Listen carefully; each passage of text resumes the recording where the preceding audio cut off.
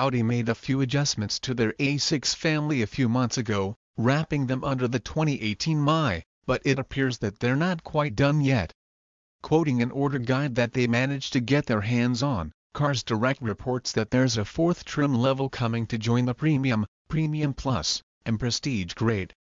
It's called Audi A6 Sport, and it will be apparently launched with a 2.0-liter four-cylinder turbocharged engine in front-wheel drive, in base form, or a 3.0-liter supercharged V6 unit and all-wheel drive.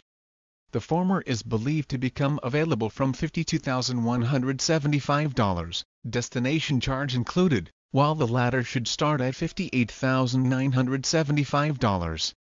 Standard features on the new Audi A6 Sport are the black optic package, with its dark-themed grille, headlights, and side mirror casings, adjustable power folding mirrors with heating function, and several driver assist technologies, such as the pre-sense rear and blind spot monitoring.